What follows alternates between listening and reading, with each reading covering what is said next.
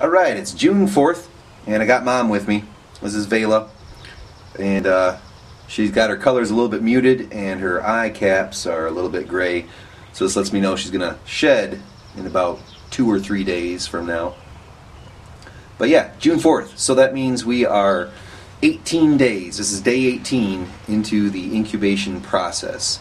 If we count May 18th as day 1, the first day that the eggs were laid, well, it wasn't a full day, still, if that's day 1, then this is day 18. I've done some research on the incubation process, and we're looking at somewhere between 55 to 60 days. So we're about 30% of the way through. So I wanted to give you an update, so that way it was clear as to where things stand. Some people have also asked, how are they doing? And one of the eggs, the one that Vayla had pushed out of the way, apparently that's called rolling the egg. The egg that Vayla rolled is pretty much a goner. Now, when I looked at the eggs as the days have gone by, there's been some depression, some sunkenness in to all of the eggs, just about. And at first I was kind of worried about this, but from watching other videos of ball python eggs hatching, I've seen many eggs where they just have this sunken inness by the time they go to hatch. So I don't think that was a cause for concern. I've never done this before, so I was at first, but it seems like that's just fine. It seems normal. However, the one that Vayla pushed to the side started to get really sunken in, and then in addition to that, started to have some discoloration, started to look pretty green in some spots, a little bit brown, and then there was also mold growing on that one.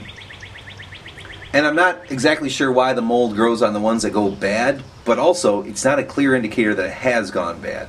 I've seen some pictures online too of plenty of very, very nasty looking eggs hatching out perfectly healthy pythons. Not necessarily ball pythons, but still the mold isn't a clear indicator. But I decided it was time to test that bad egg because it was looking pretty awful. And so here's some footage from that.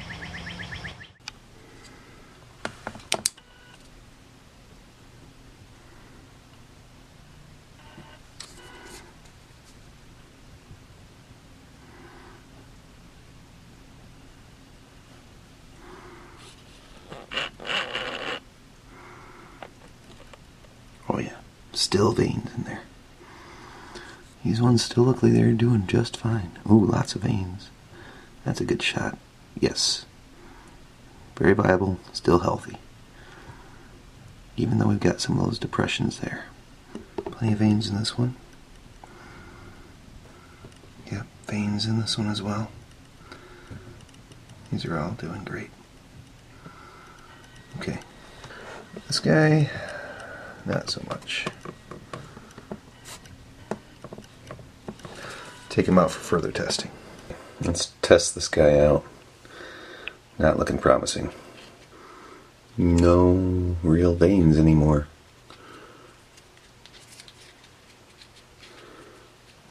Yeah.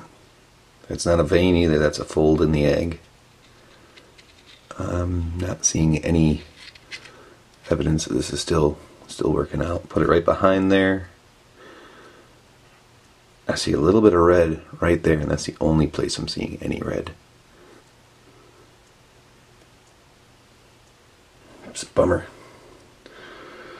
Sorry, dude. Alright, one gone, but the good news is that the other 4 do appear very healthy. Another important thing to note, kind of a giveaway, is that there isn't even room in this egg anymore for a snake to be developing. So it's sunken in enough. Yeah.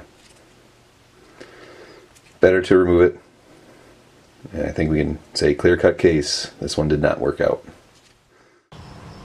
Now, as you can see, with the other 4 eggs, those ones still have veins clear as day. I can easily see that life is still happening inside of there, so I'm not worried about them. And it's a bummer about the other egg that got rolled out.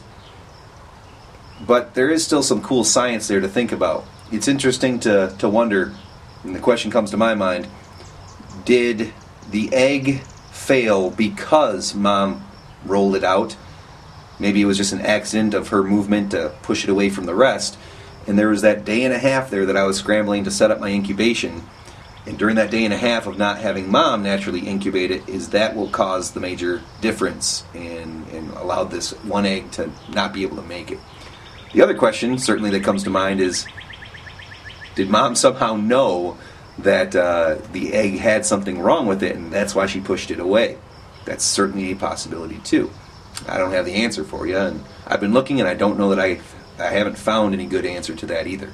So it's an interesting question. If anybody has any information on that, I'd love to hear it in the comments section. And the other silver lining of this egg going bad is that it is also showing me that the other eggs aren't. I mean, they're not following the same pattern. They seem healthy. Temperature has been kept at the 88 to 89 sweet spot. Humidity has been 80%, somewhere between 80 and 85%. And that's a good humidity for it. So I think we are on the right track.